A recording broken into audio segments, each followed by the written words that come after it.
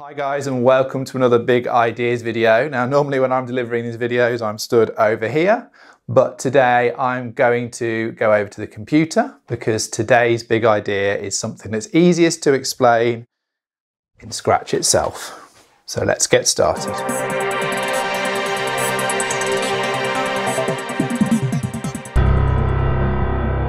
I hope you're beginning to realise by now that when we're writing programs, it's really important to be precise in instructions that we use, making sure we use the right instructions and that we put them in the right order to achieve our aims.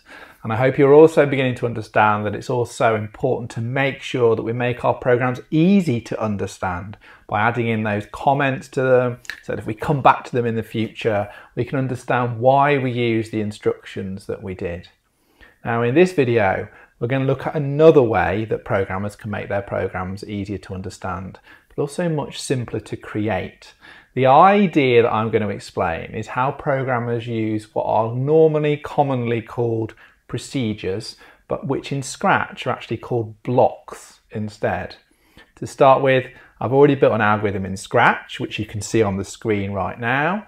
This algorithm uses one of the extensions in Scratch for the pen. Those extensions are down in this bottom left-hand corner. But first of all, work together with the person sitting next to you, or if you like, as a class, to discuss what you think this algorithm will do. Look carefully at each of the instructions, use what you know about X and Y coordinates, and try to imagine what will happen when it is run. And we'll come back in a moment, run it, and see whether you were right.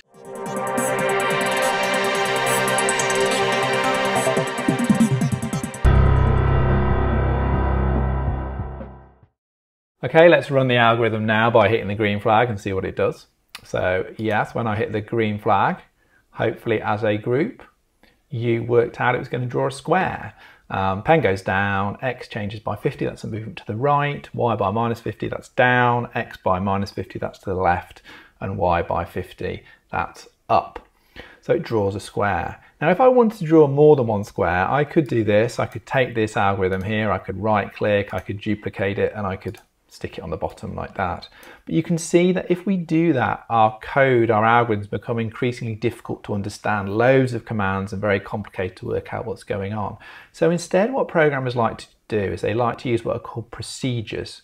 And in Scratch, those are known as blocks. So I'm going to get rid of that second half here. And instead of doing it that way, I'm going to go to my blocks, I'm going to make a block and I'm going to call it square like this. And I'm now telling Scratch that this algorithm from now on is going to be called square. If I take that square command and put it underneath the when green flag is clicked event hat block, that means that when the green flag is clicked, it's simply going to run that square command and then run this whole algorithm over here. Let's just erase the pen and let's give that a go. And you can see that it draws the square. And because I've defined this, I've told Scratch what this procedure is, I can draw more than one square. So I could, for example, draw one square, and then because I don't want it to draw over the top of the last one, I could move X and Y a little bit. So let's just change X by 50 and Y by 50.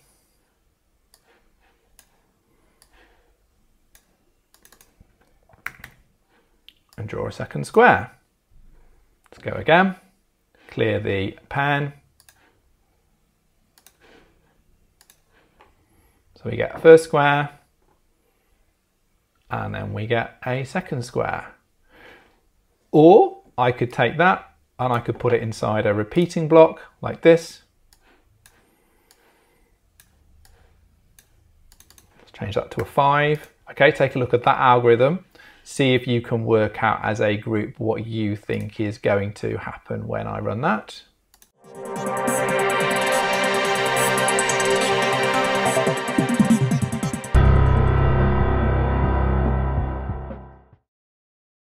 Okay, let's give it a go. Yep, I'm now going to get 5 squares.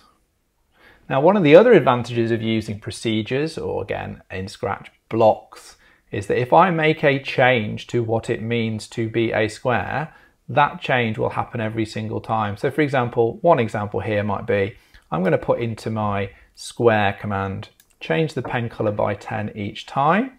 Let's clear the pen. Let's bring our cap back down to the corner.